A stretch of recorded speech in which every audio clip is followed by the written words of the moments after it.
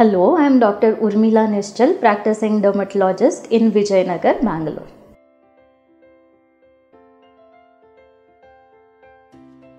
Usually what happens when we do long travel, we don't have enough of photo protection or the sun protection.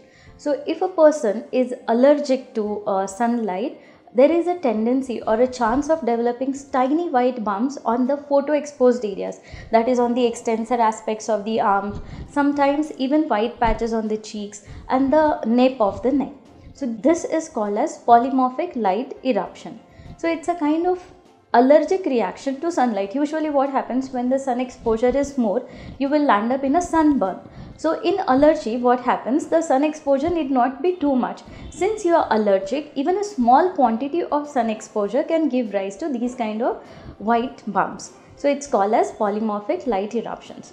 Well, as regards management, when it is acute and if it is extensive, causing lot of itching, then 2-3 days of oral corticosteroids is what is required, or else just the topical corticosteroid creams with ample emollients and sunscreen on a regular basis is more than enough.